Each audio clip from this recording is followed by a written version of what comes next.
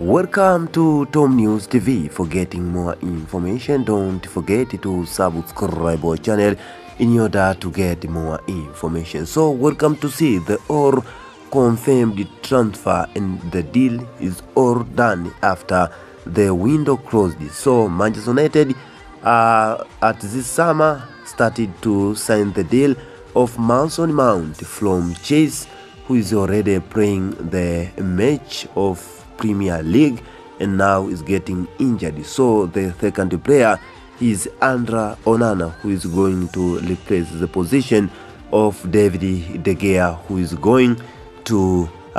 not going for any club after move or leave to Manchester United. Also, the other player who is signed at this summer is Rasmus Højlund, who is coming to Manchester United, and his position of Rasmus Højlund is forward from Atalanta. And other player is Sergio, who is going to play the position of left back and is going to take the replacements of Alex Telles, who is already moved to Manchester United and he's joined to Al Nassr. And the rusty player is Sofiane Amrabat from Fiorentina. After a long time, Manchester United want the Fiorentina midfielder who is